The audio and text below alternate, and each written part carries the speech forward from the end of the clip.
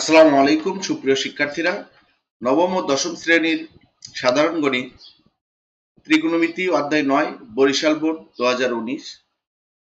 এই প্রশ্নে দেওয়া আছে m equal cos alpha cot theta cot a minus cosec a equal 1/p। ক নাম্বার দেখাও যে 2 sin square b equal 1 minus cos 2b, যেখানে b হচ্ছে 45 ডিগ্রি 45 ডিগ্রি। যখন বি হচ্ছে 45 ডিগ্রি তখন এই বাম পক্ষ আর ডান পক্ষ সমান, এটা প্রমাণ করতে হবে। তো এখানে বি ইকুয়াল দেওয়া আছে 45 ডিগ্রি আর বাম পক্ষে বলা আছে 2 sin স্কয়ার বি, তাহলে এখানে হবে 2 sin স্কয়ার 45 ডিগ্রি। তো sin 45 ডিগ্রি sin 45 ডিগ্রি এর মান হলো 1/√2। sin cos 45 ডিগ্রির মান 1/√2। তো এখানে sin স্কয়ার আছে তাই মানের উপরও স্কয়ার হবে, তাহলে 2 ইনটু 1/√2 হোল স্কয়ার। তো স্কয়ার রুট কেটে যায়, তাহলে থাকে 2 ইনটু হাফ, 2 কেটে গেলে বাম পক্ষের মান বের হয় 1। এরপরে ডান পক্ষ 1 মাইনাস cos 2b। তো cos 2b b এর মান 45 ডিগ্রি, তাহলে 1 মাইনাস cos 2 ইনটু 45, তার মানে 2 এবং 45 গুণ করলে 90 হয়, তাহলে cos 90 ডিগ্রির মান 0। তাহলে 1 মাইনাস 0, 1 থেকে 0 মাইনাস হলে 1ই থাকে, অতএব 2 sin square b equal 1 minus cos 2b দেখানো হলো, সমান দেখানো হলো।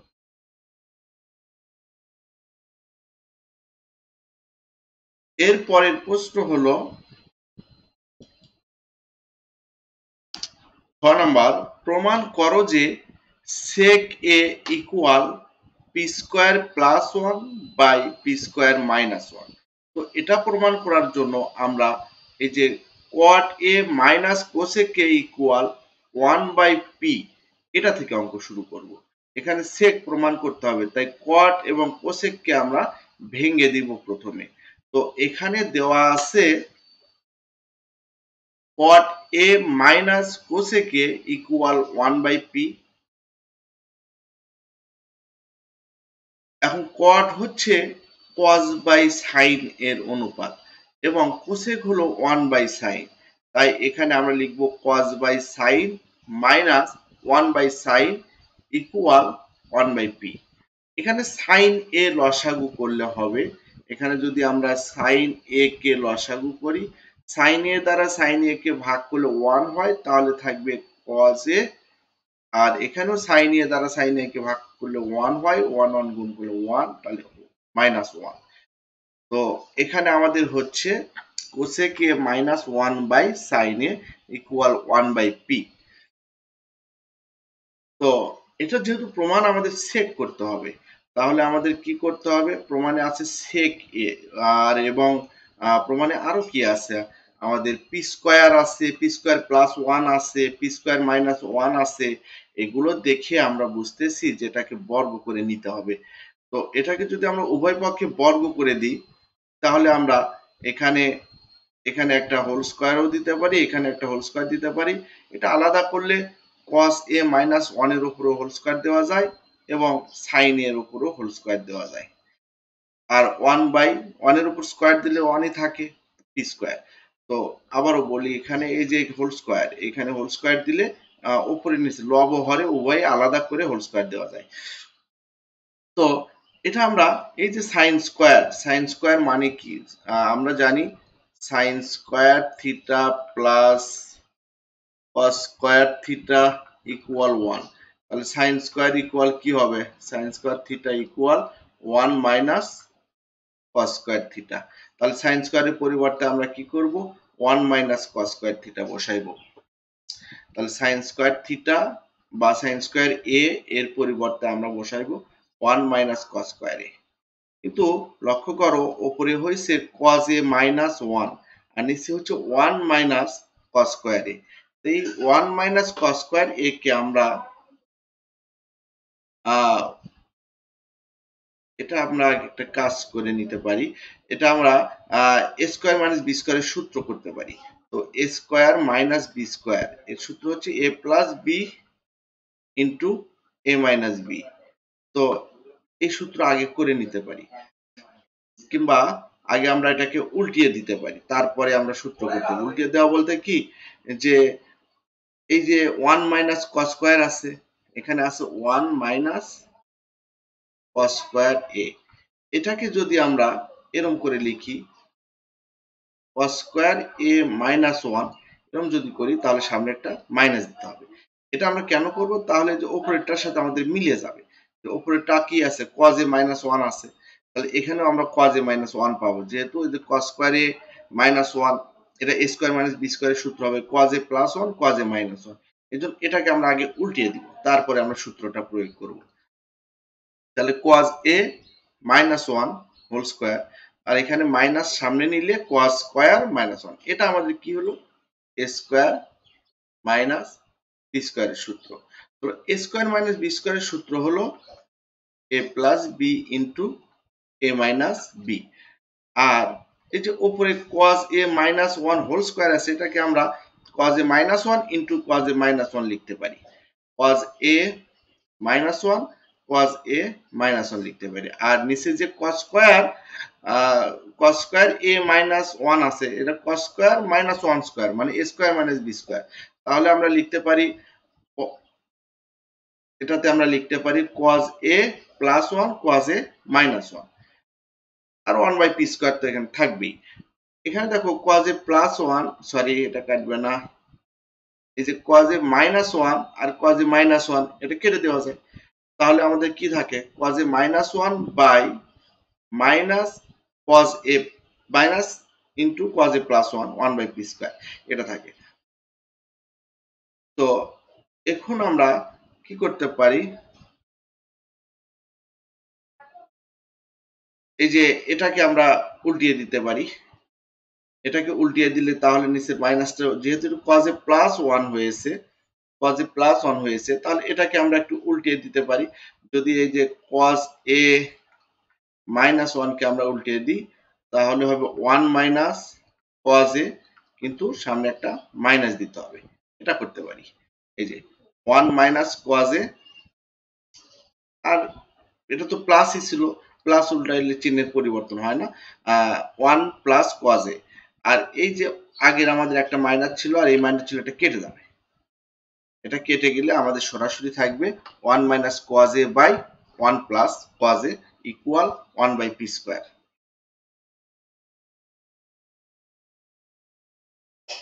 এখন আমরা কি করব, এটাকে আমরা বিপরীতকরণ করে দিব। বিপরীতকরণ বলতে এই যে 1 প্লাস cos a এটা আমরা উপরে নিয়ে যাব, 1 মাইনাস cos a কে নিচে নিয়ে আসব, p স্কয়ার কে উপরে নিয়ে যাব, 1 কে নিচে নিয়ে আসব। এরকম বিপরীতকরণ করব, করে আমরা যোজন বিয়োজন করলে প্রমাণ করতে পারবো। 1 প্লাস cos a হর ছিল লব হবে, 1 মাইনাস cos a লব ছিল হর হবে। আর এখানে p স্কয়ার এটা লব হর ছিল, লবে চলে গেছে, মানে বিপরীতকরণ করেছি।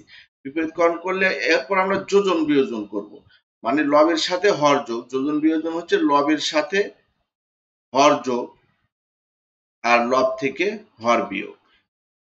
এই যে লবের সাথে হর যোগ, আবার লব থেকে হর বিয়োগ। সামনে মাইনাস হওয়ার কারণে এই যে হরের এই মাইনাসটি প্লাস হয়ে গেছে। আর ডান পক্ষে আমাদের হবে P square plus 1 by P square minus 1।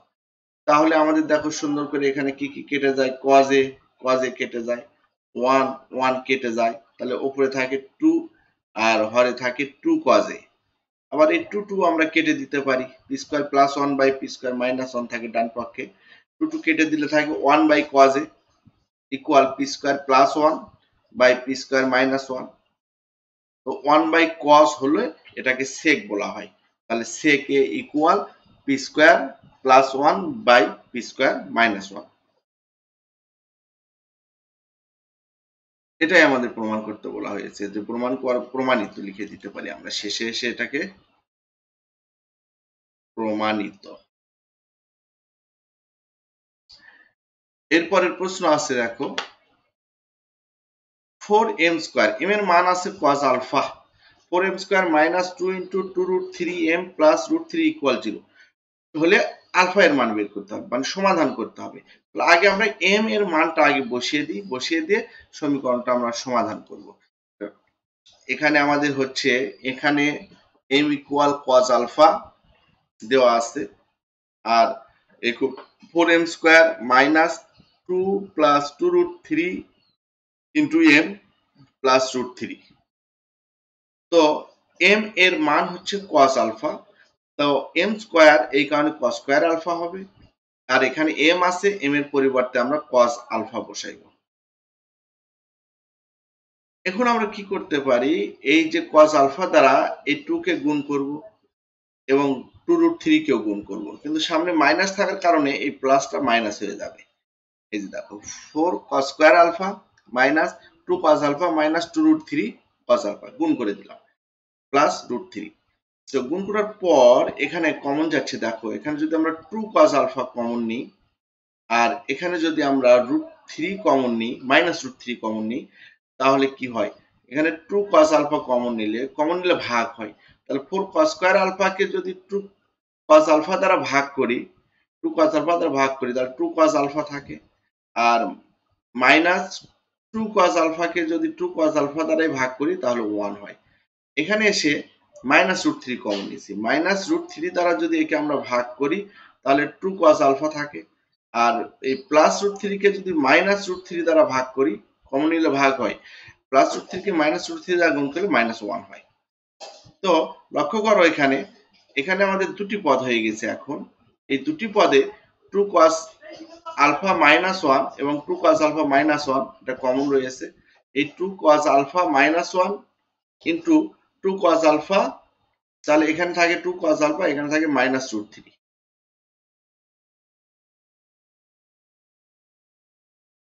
2 cos alpha -1 equal আমরা 0 লিখতে পারি, আবার 2 cos আলফা -√3 ইকুয়ালও 0 লিখতে পারি। তাহলে 2 cos আলফা -1 ইকুয়াল 0। তাহলে cos আলফা ইকুয়াল কি হবে, cos আলফা ইকুয়াল এই -1 কে পার করে দিলে এখানে +1, আর এই 2 cos আলফার সাথে গুণ আকারে আছে তাই এখানে ভাগ হবে। তাহলে হাফ মানে cos 60 ডিগ্রি এর মান, cos 60 ডিগ্রি এর মান হলো হাফ। cos cos কেটে দাও, আলফা এর মান 60 ডিগ্রি। আবার 2 cos আলফা -√3 ইকুয়াল 0। তো ওই -√3 কে আমরা পক্ষান্তর করলে এখানে +√3 হবে, আর 2 দ্বারা ভাগ করে দেওয়া যাবে, কারণ 2 cos আলফার সাথে গুণ আকারে আছে, তাই cos আলফা ইকুয়াল √3/2। √3/2 এটি হচ্ছে cos 30 ডিগ্রি এর মান, √3/2 হলো cos 30 ডিগ্রি এর মান। তাহলে cos alpha equal cos 30 degree. cos cos আমরা কেটে দিলাম, আলফা ইকুয়াল হলো 30 ডিগ্রি। তাহলে আলফা এর আমাদের দুটি মান, প্রশ্নে কোনো শর্ত দেওয়া ছিল না, তো দুটি মানই গ্রহণযোগ্য, অতএব আলফা এর মান 30 ডিগ্রি ও 60 ডিগ্রি।